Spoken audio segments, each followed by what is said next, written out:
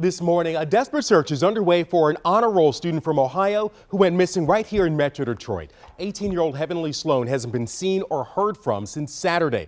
She traveled from Cincinnati to the Belleville area for a family reunion and never returned.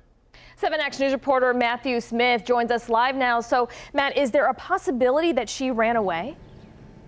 Family doesn't think so. You know, she was just a few weeks away from going to Bowling Green State University, so she would have been gone soon anyways. And the concern is that somebody could have taken her and that she's being held against her will. There is a Crime Stoppers meeting later today. Her family is coming up from Ohio to speak here in Michigan as they put out a reward for more information. The bottom line, everybody just wants to see this teen home.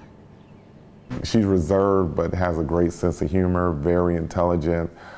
Very responsible. What 18-year-old doesn't use their phone or gets on social media? So those are all red flags to me. That's what has Heavenly Sloan's parents worried.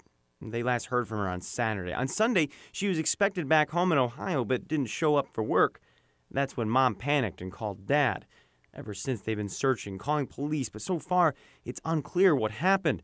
Sloan's mom says she just wants to see her daughter come home. It means absolutely everything to me because I know that people are really paying attention. Matt, do we know if police suspect foul play here? I knew that's the confusing part here because our sister station in Cincinnati is also working on this story. They say that because she's a teenager, police there have not pinged her phone because they're not sure whether a crime was committed here. But we also know that the family is coming up here to Michigan to speak at a Michigan Crime Stoppers event where they're going to be offering up a reward. That's happening in just a matter of hours. So you're getting kind of a mixed bag of signals here. We should learn more today when the family speaks at 1 o'clock.